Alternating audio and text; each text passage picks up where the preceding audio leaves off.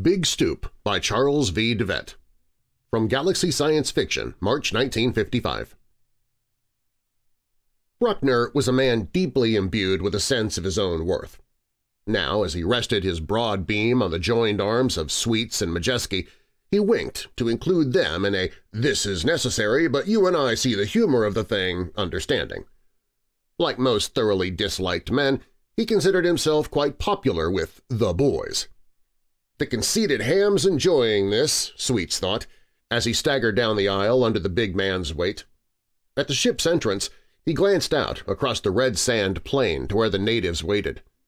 They wore little clothing, Sweets noted, except the chief. He sat on his dais, carried on the shoulders of 8 of his followers, dressed in long streamers of multicolored ribbons. Other ribbons rolled into a rope formed a diadem on his head. The only man more impressively dressed was Bruckner. He wore all the ceremonial trappings of a second-century Gaelic king, complete with jewel-studded gold crown. As Sweets and Majeski grunted with their burden across the 10 yards separating the ship from the throne-like chair that had been brought out earlier, their feet kicked up a cloud of red dust that coated their clothing and clogged their nostrils. The dust had originally been red ferric sand, but the action of winds and storms had milled it together, grain against grain, through the ages, until it had become a fine red powder that hung in the hot, still air after they had passed.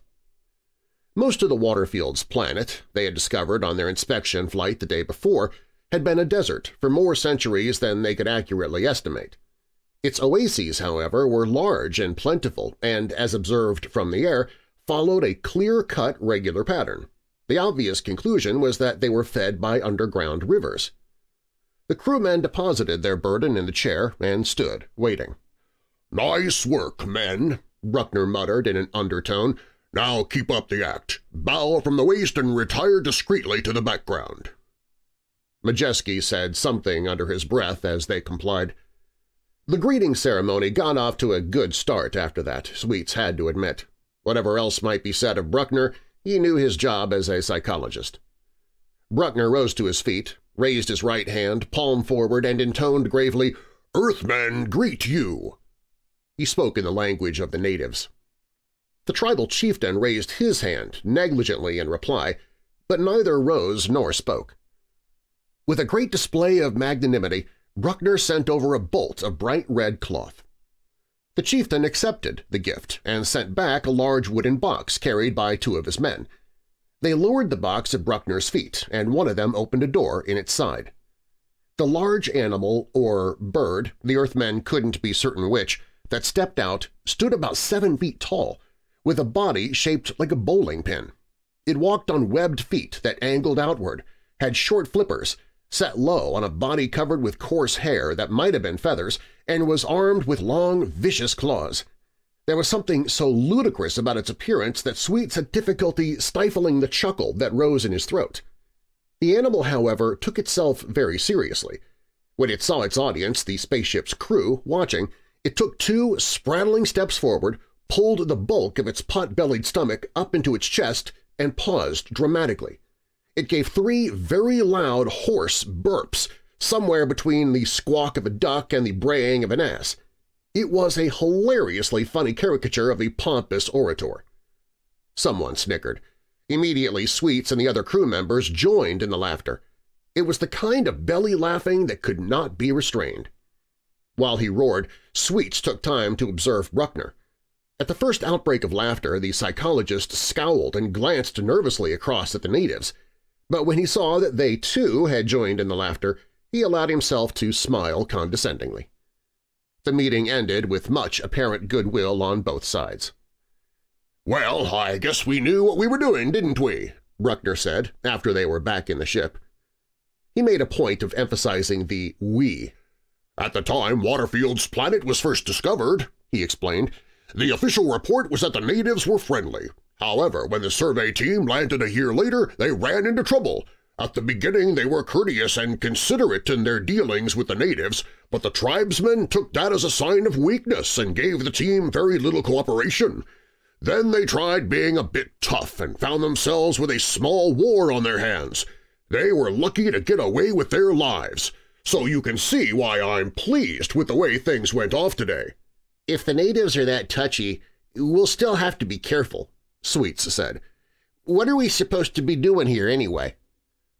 Bruckner looked carefully around the circle at each of his listeners. "There's no reason now why I shouldn't tell you," he said confidingly. "The survey team found enough traces of rare elements here to suspect that there might be large deposits on the planet. That's what we're after." "And you think there might be trouble?" Majeski asked. Bruckner had his full attention now, Sweets noted. There was always a kind of leashed vitality about Majeski that made him poor company during a space trip, but he was the type of man you'd want on your side in a rough and tumble. "I certainly do not," Bruckner answered, frowning in annoyance. "It's my job to see that we don't have trouble.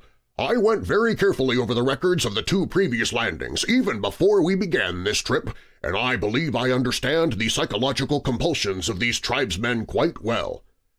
"You mean you know what makes them tick?" Majeski asked. "Yes, I think I can safely say I do," Bruckner said modestly. "Their culture pattern is based on a long history of tribal conflict, and for a tribe to prosper, they must have a strong as well as resourceful leader. Thus the splendid dress of their chieftain this morning, in contrast to the drabness of the ordinary tribal dress. He must be, very apparently, a man above the common tribesmen to hold their respect. And that," Bruckner added, "was the reason for our little act this morning. The best way to impress them with our power is to display the magnificence of our leader. The better we can keep them convinced of my greatness, the less risk there will be of trouble." Big Stoop, someone gave their pet the name the first 5 minutes and it stuck, had the run of the ship. Individually and in groups, the crew took turns amusing themselves with him, and Big Stoop accepted everything they did very seriously and loved the attention. He was definitely a gregarious animal. And his name fitted perfectly. His gullibility and invariable stupidity seemed to have no limits. He fell for the same practical jokes over and over again. He was clumsy and stumbled over furniture, loose objects, and even his own feet. He would eat anything. If what he swallowed proved indigestible, he would stand for a minute with an astounded expression on his hairy face, and then whatever he had eaten would come rolling up. He eagerly gulped down the same rubber ball a dozen times in the space of 10 minutes. Whenever spoken to, he replied promptly, in his incredible squawking bray. A hello by one of the crew with an answering bray from Big Stoop was always good for a laugh. Big Stoop had a fear of loud noises and pulled a variation of the ostrich head in hole routine at every unexpected loud sound, of turning his back to whatever had frightened him and peering cautiously back under a flipper. If a tail feather was pulled, he'd make a determined and prolonged effort to run straight through the ship's wall, flapping and treadmilling and skidding and pushing his beak against it. Another of his tricks was the dispensing of pebbles, which he seemed to consider very valuable gifts from his marsupial pouch to the crew members who took his fancy. Sweets often wondered how an animal with so little common intelligence had survived the evolutionary process. He could spot no counterbalancing ability or survival characteristic, but somehow the species had escaped extinction. On the second day, Bruckner sent Sweets and Teller, the head engineer, to the chief with a present and samples of rare ores. Sweets' duties on the trip out had included the learning of the native language. The sun was hot, and Sweets wore only his shoes, trousers, and a T-shirt. It seemed absurd that a sun that appeared no larger than an egg should be so hot, but he knew it generated all that heat because it was a blue sun and not one of the ordinary yellow-white type, as it appeared. The deceptive appearance was caused by the heavy atmosphere that held out the ultraviolet, and the heat and light came in on the yellow band. Last night the darkness had had a dim violet haze. The interview with Chief Faffin went quite smoothly. He received the Earthmen with great cordiality, and Sweets was certain that he detected in the chieftain's manner more than mere courtesy. He seemed to have a genuine liking for them. He accepted gravely the gyroscope top which Bruckner had sent and agreed without argument or reservations to send his men in search of the ores that matched the samples Sweets showed him. He would be happy to assist his friends, the Lassagule, the chief said. Lassagule was the natives' name for the Earthmen, used in both the singular and the plural. The same afternoon, a dozen natives brought samples of ores to the ship. At Bruckner's orders, Sweets gave each native a comb from the ship's supply of trading goods. During the evening, Teller and his men set up a portable mass spectrograph separator at the mine site, and 3 days later they had the hold of the ship 2/3 full. During all this time, the crew members had been restricted to the vicinity of the spaceship and by the 3rd day were showing signs of unrest. They sent Sweets to talk with Bruckner and the captain. "We'll be leaving here in a few days," Sweets told them. "It's been a long trip out, and it'll be another long trip back. The men feel they're entitled to some fun before they go." "That seems like a reasonable request," the captain said. "What do you think, Mr. Bruckner?" "It would be risky to let them mingle too freely with the natives," Bruckner advised. "We aren't familiar enough with the local customs. One wrong move might spoil all the goodwill I've been able to build up so far." "Unless you let them have a little fun, you're going to be awfully unpopular," Sweets said. Without knowing it, he was something of a psychologist himself. Bruckner was thoughtful. "I'm for the men," he said finally. 100%. Let's say we wait until tomorrow evening, though. We'll have the hold just about filled by that time. Then it won't matter too much if the natives change their minds about letting us take the oars. How does that sound to you?" "Fair enough," Sweets agreed. The next evening a full-fledged party was held. Permission had been obtained from Chief Faffin for the crew to visit the village, and the tribesmen were waiting for them when they arrived. Sweets stayed close to Majeski. For the past couple days the big crewman had been drinking, not heavily but steadily. The irritation of being restricted to the ship and vicinity, added to the long trip out from Earth, had gradually built up in him an ugly resentment. Now as the crew members sat in a circle watching the dancing of a half-dozen native men, Sweets noted that Majeski was drunk. He sat with his arms wrapped around his legs, his head resting on his knees, and glared at the dancers. Outside the circle, a pile of brush burned with much crackling of wood pitch. After the dance was over, the natives sat solemnly, watching the Earthmen. It was soon apparent that they expected their visitors to furnish the next portion of the entertainment program. Evidently, Bruckner had come prepared for this. He rose impressively from his throne, on which he had been carried the 1/4 mile from the ship, and said, "We'll have your song now, Billy."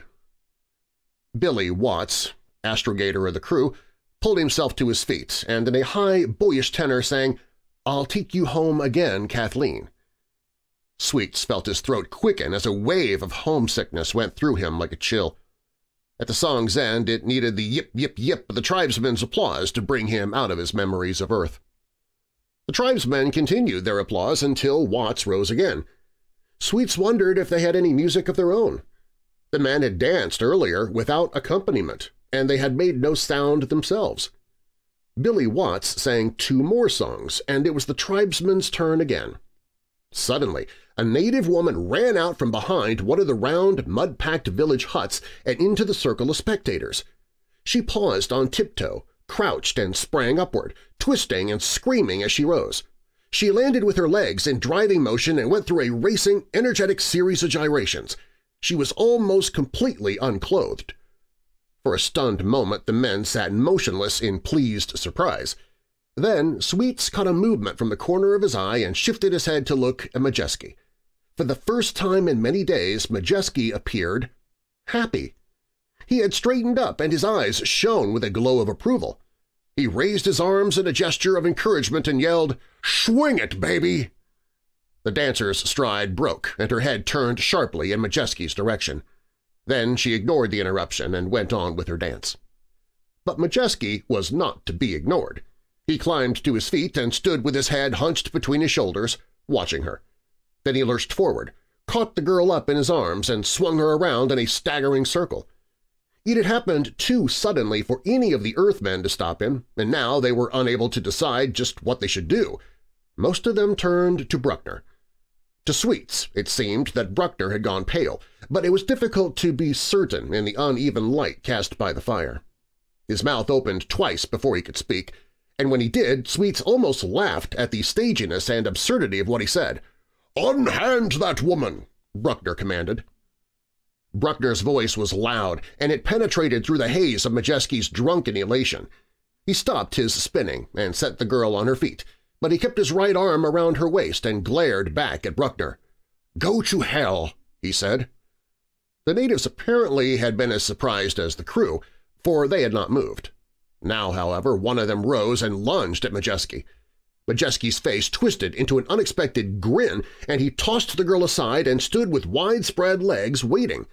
As the native dived in with his head lowered, Majeski brought his right fist up in a powerful uppercut and smashed it into the tribesman's mouth. The native continued his dive and landed face down. Natives and Earthmen were on their feet now and moving toward Majeski. Sweets reached him first.